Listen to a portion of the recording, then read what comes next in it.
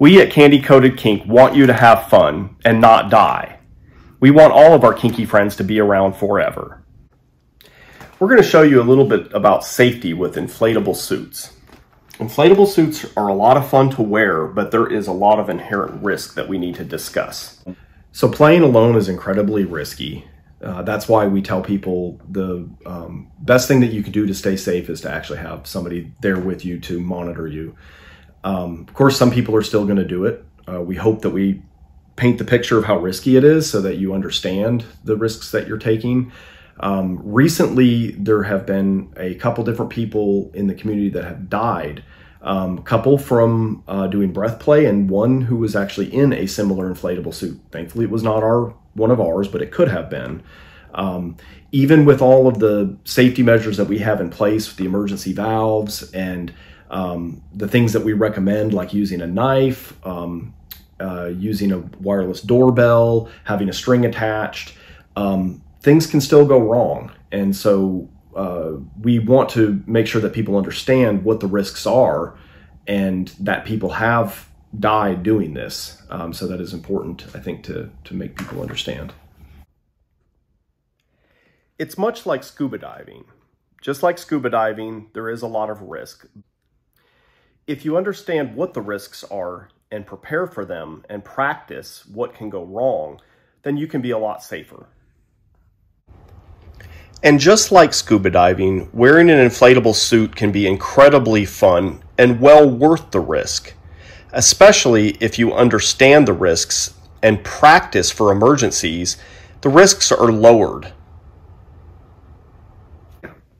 The safest thing that you can do is to have somebody present while you're using the suit, and for them to have a sharp pair of scissors nearby just in case they need to get you out quickly. What you should also do is establish some nonverbal signals with your partner to let them know that you're under distress. These could be a movement of an arm, a certain sound. You can even use devices that make loud noises like a personal alarm, or even you can actually buy one of these wireless doorbells for about 20 bucks. And if you put this in a Ziploc bag so that it doesn't get water in it, you could have this in the suit with you as long as you have it kind of, in your hand. And if something goes wrong, then you can press the button and get their attention, but just some way to communicate that you're under distress and that they need to get you out. You really should have a way to cut yourself out. Again, this is only going to work if you are conscious. If you're able to realize there's a problem and then you can cut yourself out.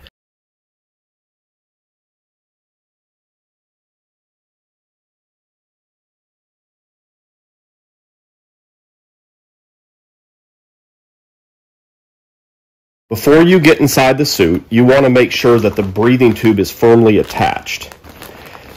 There should be 1 or 2 safety pins through the tube that hold it in place. You want to try to pull it loose before you get inside. You do not want this coming loose while you're inside, because then you will not be able to breathe, and that would be a serious problem.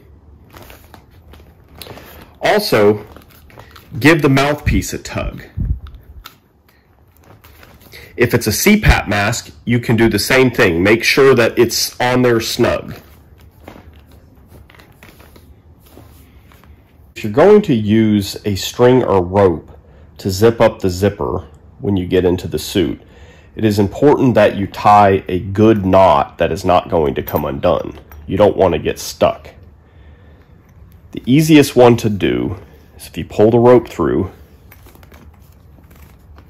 you can tie a simple knot around both pieces. This is a very easy knot, and it will not come undone because it will tighten around itself.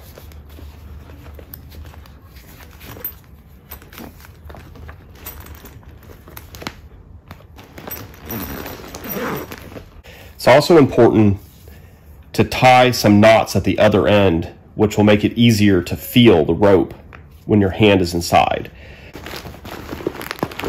And make sure that you can grip and feel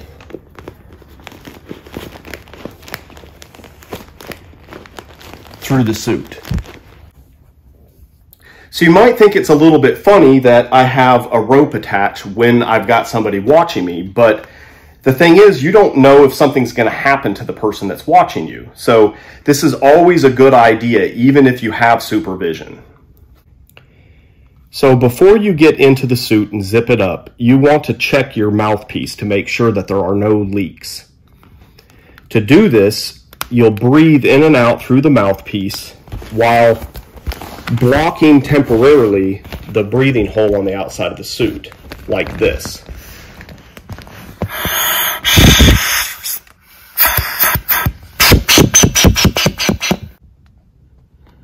A tiny bit of air may come out around the safety pin or safety pins.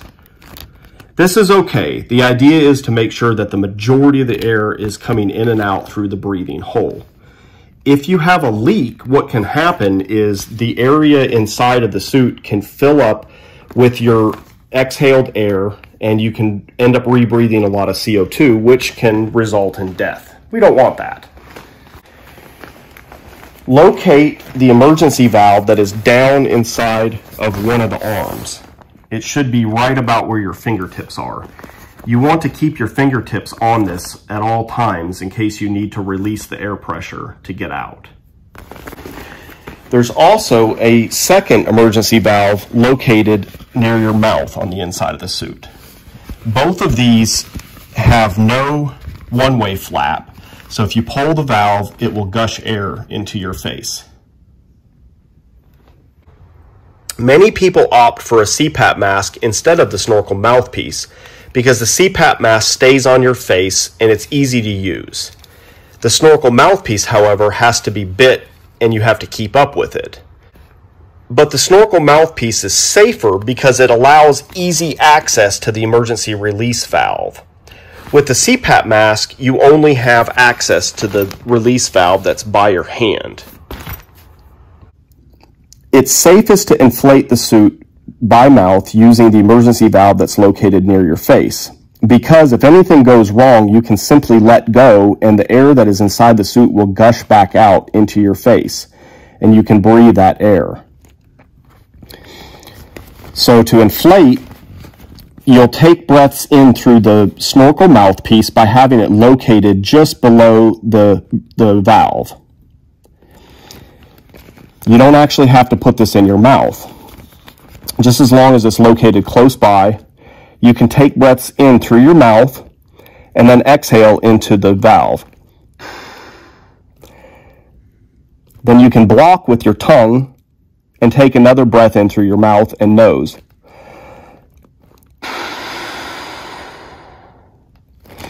You can continue until you inflate the suit, and then you'll have to plug it with your mouth and tongue, like this. And of course, when you're done, to get back out, you can simply bite and pull. You can also release the one that's down by your fingers. So next, I am going to zip up using my rope that is tied to the zipper. And I'm going to go ahead and put the snorkel mouthpiece in my mouth. Once I zip up, I'm going to go ahead and check the breathing tube one more time after I inflate. Because once I inflate, if something goes wrong with the breathing tube, I need to know immediately so that I can go ahead and release the air and get out.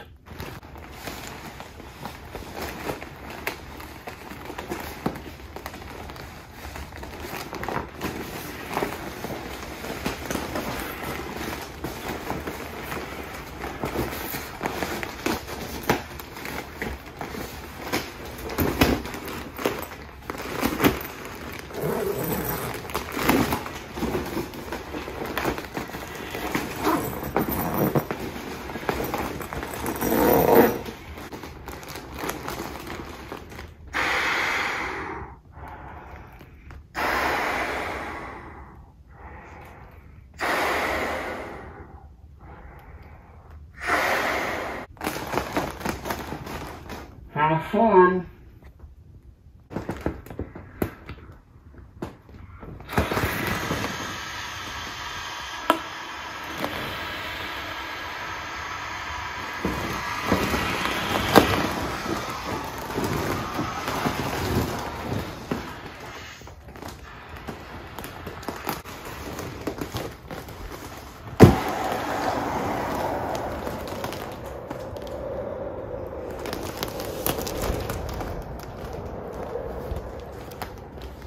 Next, you'll have to find your rope.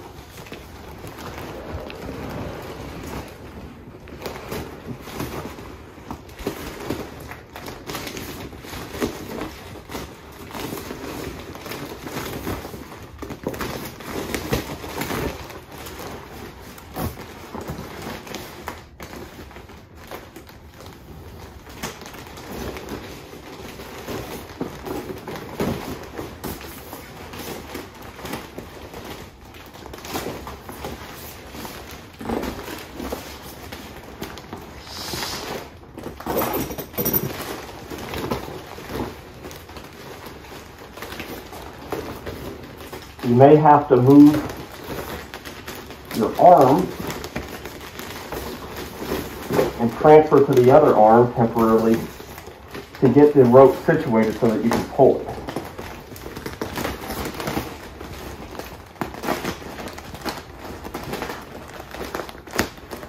It helps if you grab the top of the track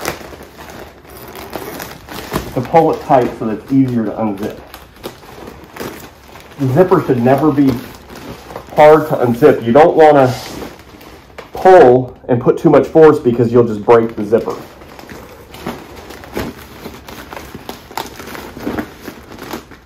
And then you're stuck.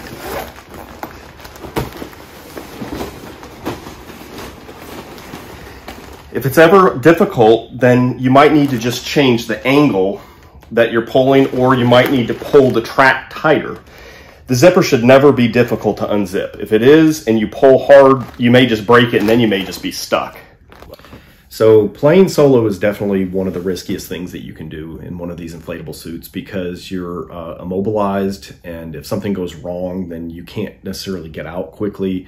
Some suits you might actually not be able to get out if something happens. If the zipper gets stuck, or if something happens to the breathing and you need to be able to get out quickly, that can definitely be a problem. So that's why we say, like, the most important thing that you can do is have somebody to monitor while you're inside the suit. There are going to be people that do it without a safety monitor, and that is very risky.